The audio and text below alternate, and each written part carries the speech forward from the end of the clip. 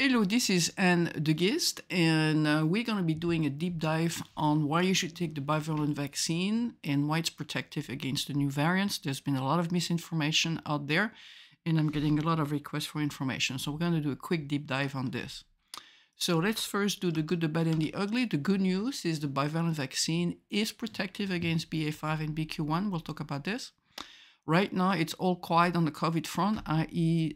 There's not a huge amount of hospitalization mortality, but we expect an upcoming winter wave in December.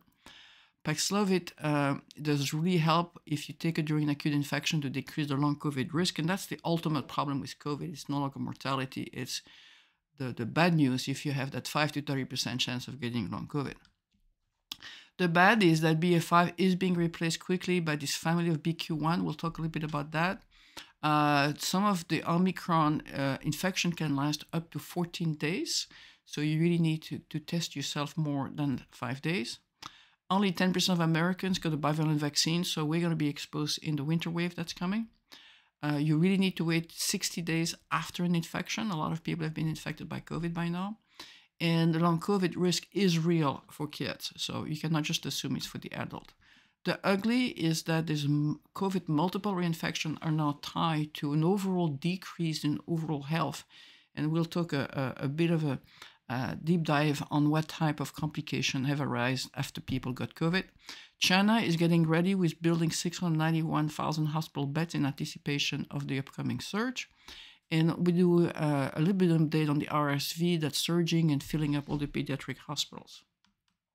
Just a quick reminder, I'm not a doctor. I'm just taking published information from reliable sources like the CDC, JAMA, and Nature, and I'm helping translate this in English to help you make an informed decision.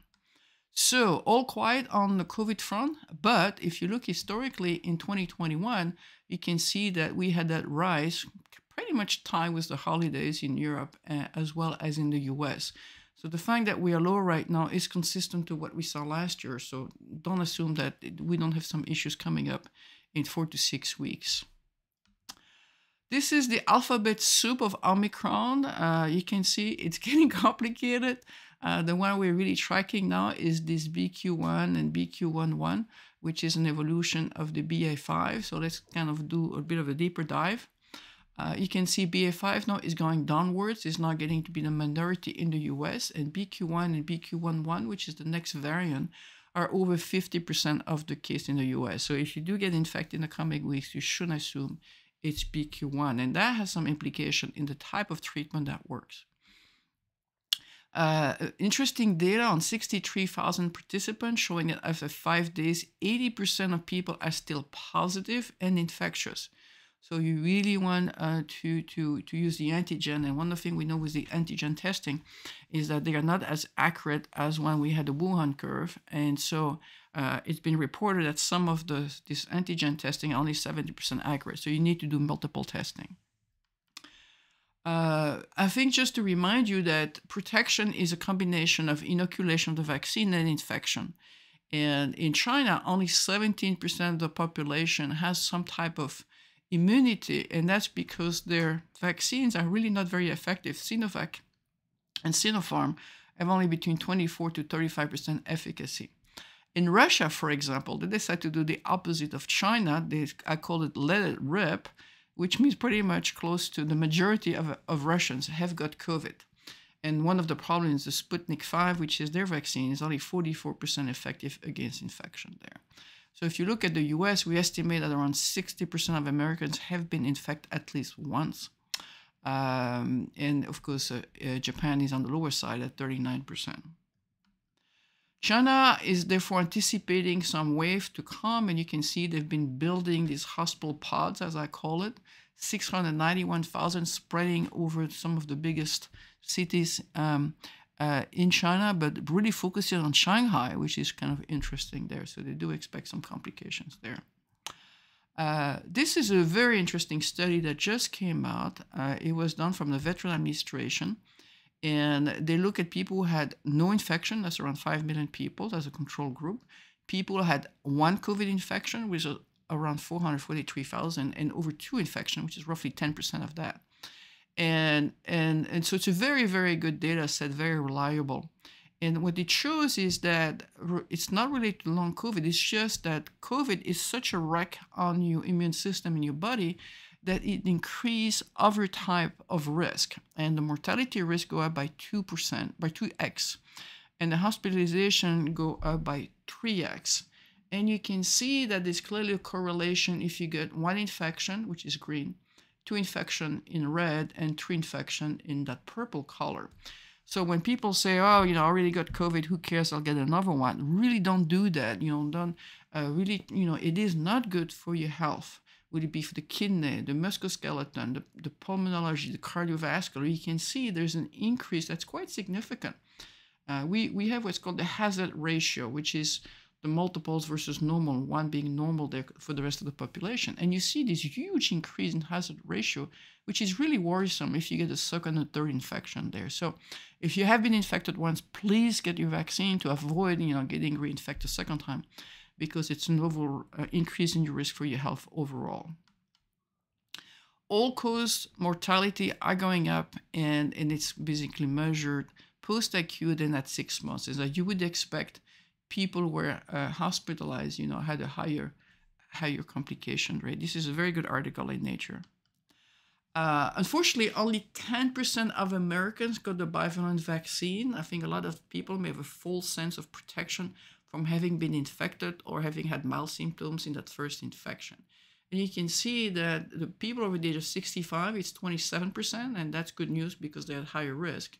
But the rest of the population is still at risk. And so I would highly recommend, as we're getting towards Thanksgiving and the holiday, that you're really trying to get this bivalent vaccine. And we're going to spend some time on which one to take. So multiple data and a lot of confusion in the press. So the Moderna bivalent vaccine, Moderna has just reported showing a 15-time increasing in the neutralizing antibody compared to where you were before the vaccine, called pre-booster level. And it's 5x higher compared to just using another booster of the original Wuhan vaccine, and 6 times higher if you had a prior COVID infection. So if you are a hybrid, i.e. you have had the boosters and an infection there, it basically helps boost up the existing antibody, which is a bit higher than person with still a version on COVID. It has been shown to be protective against the BQ.1.1, which is the one we worry about. Pfizer has shown a 10-fold increase, so Moderna seems to be a little bit better than Pfizer's, against the BA4 and BA5. And it's a bit different between the younger population and the older adults there. So you can see the older adults had a bigger boost of the antibody there. Novavax, on the other hand, didn't show any advantage, so that bivalent is not working. So multiple studies, I'm just going to go at the high level there, but you can see there has been some against the live virus, which is what you really want to see as opposed to pseudovirus in the labs.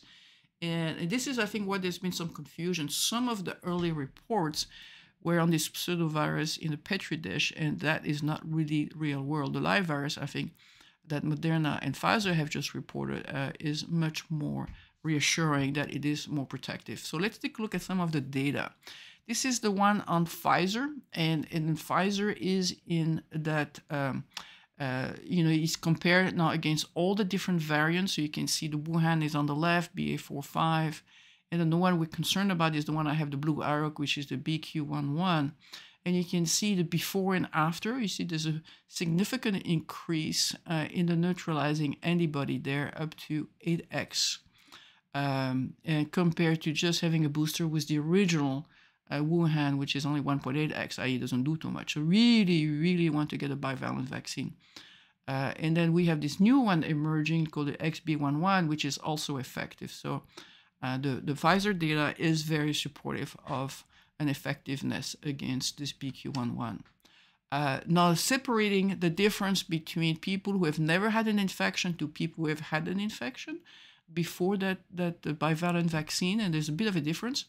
If you had never an infection before, you get a bigger booster than if you were using the original. You can see that graphic here is a 12x booster there. And so highly recommended that people who have never had COVID really take the bivalent. And if you had been infected before, you get a 6x. The reason why it's a 6x versus 12x is because you had a higher amount of antibodies. People who have had an infection have higher levels of antibody than somebody who basically had never been infected there. But in both cases, you get higher antibodies, and if you're a hybrid, i.e. you have been infected there, you get a higher amount overall. You can see 444, which is a higher amount of protection there. So in either case, you should get the bivalent. Another data came out showing the difference between having one booster, two boosters, and the bivalent. And this is, you can see that the original Wuhan is not working against the BA.2.1.5 and the BQ.1, which I show here in the red box. It doesn't really protect you. And that little dotted line is the level at which we can no longer detect the antibody. So absolutely ineffective. So if you just rely on the original vaccination, you're not protected. If you get the bivalent, you can see the significant increase for both the 275, the BA5, and more importantly, the BQ.1.1, which is going to become dominant.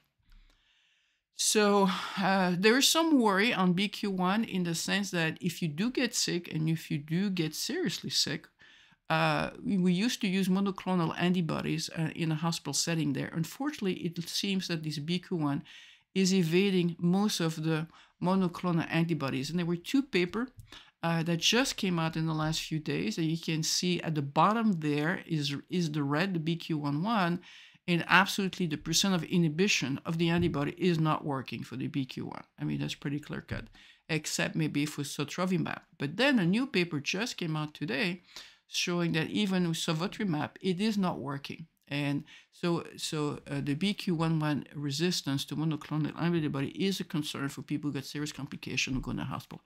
But there are some good news. France was a bit ahead of us with BQ.1.1, and they've shown a rise, but not an increased rise in hospitalization. So far in the US, we have seen the same thing. And then the other interesting news is that the BQ.1.1 had a 110% growth advantage over BA5, which is why it took it over, and that's now dropping. So the hope is that this BQ.1 may basically spread across the population there with infection, but may not create a huge problem with severe, I basically mentioned severe hospitalization that would have required monoclonal antibody in the past. Again, going back into the information there, because a lot of people are telling me, how do we know the data? So this is the Omicron variants, and do they escape basically the immune system? And so ED50 is the amount of neutralization antibody that basically are effective. So low is basically show in this case that you have a low efficacy of antibody. And this is after 3 Pfizer vaccination before you do the bivalent. And you can see, again, it's not protective. 1 month post the third dose doesn't really do too much for this BQ.1, work great for the original Wuhan and for the BA5, but not for these new variants that we're dealing with. Same thing, 4 months post the third dose, you're pretty much nothing. To measure it here, if you had a breakthrough, you have that natural immunization that provides some protection again. But remember the slide I just showed, you can really boost that high level of immunization there with the bivalent. So in any case, wait 60 days after an infection, and you may want to consider getting the bivalent vaccine. So really important to look at this data there, and really what we worry about is this BQ.1, and you really need to basically jack this up to a high level there to be protected. So you don't want to get the booster too soon. I've talked to a few people there to say, oh, I just got COVID and I'm quickly going to get my booster. Don't do that, because what the data shows is that you have a suboptimal B cell response within the 60-day post-infections. And that's because the body gets confused and it thinks it's another infection. And so you're not really building the antibody that you're looking for. And so again, the CDC is recommending 90 days. This data was on 60 days, so between 60 to 90 days is kind of the window at the earliest you want to get your booster there. So just be aware, just give your immune system some time so that it increases the antibody instead of fighting the antibodies that you create. So let's talk a little bit about long COVID. There's some updates in that area. Trying to, if you remember, long COVID is a respiratory diseases, but also has a neuroinflammation that increase the cytokines in the central fluids there, and unfortunately seems to be damaging the neurons and create that brain fog that some people have been complaining about. We do think it's a combination of autoimmunity, some type of a rare infection that got reactivated there, some neurovascular damage there due to thrombolytics, i.e. blood clots, and I believe it's also due to neurological damage across the body in the brain and the neuroperiphery. So long COVID is real. And this is a brand new paper that shows that, yes, adults are mostly at risk for long COVID, but children and adolescents are also at risk. This is a German study on 157,000 adults and 12,000 children, so quite significant data set. And you can see that the children and the adolescents can end up in the ICUs and complication with long COVID. They have a higher chance of if they were in the ICU in hospitals to basically develop long COVID. So how to avoid long COVID? Just a reminder, mask and ventilation, use common sense depending on the environment you're in. If you're fully boosted, the data has shown that you increase your protection against long COVID by 30 to 50%. I.e., if long COVID on somebody who was not vaccinated is 30%, maybe you get to 15%. And then if you do get infected, take Paxlovid, because a recent study has shown that Paxlovid decrease long COVID risk by 26%. So just be aware, if you do get infected and if you're over 65, request Paxlovid just to protect you against long COVID. This is the data where you can really see. It's a very large study from the VA, so it's a bit biased towards white male.